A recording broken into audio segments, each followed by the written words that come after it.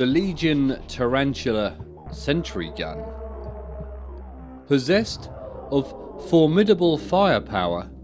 automated weapons platforms and sentry gun batteries are used by many of the Imperium's diverse armed forces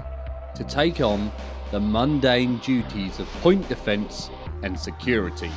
both planetside and aboard ship.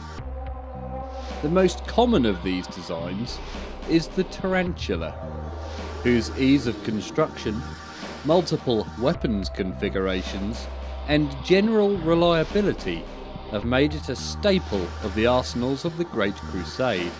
and a well regarded, if perhaps inglorious, tool of war.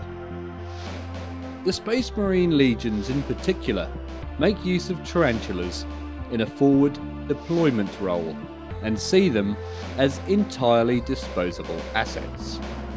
often utilising them in the thick of battle to defend a forward position,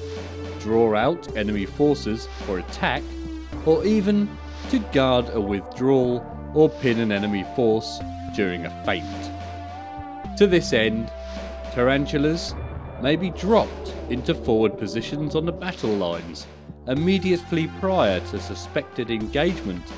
via hovering servo carriers or placed by reconnaissance forces